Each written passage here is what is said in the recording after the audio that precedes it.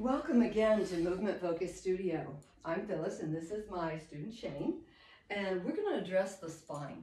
So she's already in table position and I'm going to place the little stick, my magic wand we'll call it, on her back.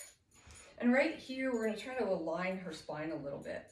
So I want you to let your shoulders widen. Oh, now we have somebody that wants to show us how to do animal yoga. It's always fun, right, to share. So I'm going to have her like try to open just a little bit, spread through her shoulders, and then squeeze like right in your lat muscle there gently. All right, good. Now, see if you can retract your chin just a little bit to bring this part of your neck just gently onto that stick.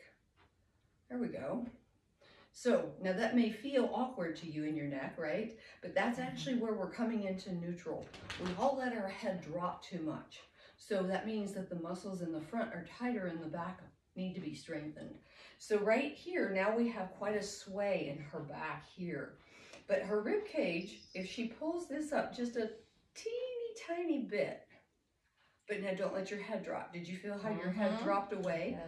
So here we go with that teeter-totter battle, right? Of trying to align this and align that. So we want to gently bring it in here. Now, if I place my hand under you right here at your rib cage, right? So what we're doing is we're balancing these points together, finding neutral. And then that chin, it's actually kind of a letting the muscles relax back in here. I'll give her a gentle massage, right? We all probably like neck massages. Now I want to see if we can keep that stick nicely balanced right there and come into spine balance where you'll take your left leg and reach it back. And now, did you feel how that stick moved a little bit on your spine? Yes. So let that hip gently, just a 1/4 or 1/16 of an inch drop and release. Take this arm and see if you can bring it forward. And just nice and subtle and soft. There we go. Then slowly you're going to return it, keeping that stick right where it is. So did you feel more core engagement with that? I did. Yeah. So you can do the other side too, just so we feel like we're balanced, right?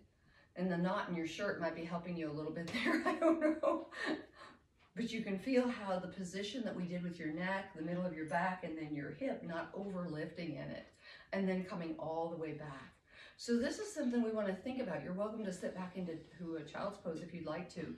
We want to look at the spine and aligning that spine because so many of us get out of alignment with our spine. We have forward head, we have scapular winging that happens, and it's due to the imbalance in learning to balance the muscles to allow that spine to be straight.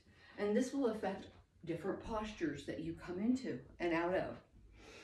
So I hope you'll join me for my biomechanics of Asana. I'm Phyllis with Movement Focus Studio. Thank you.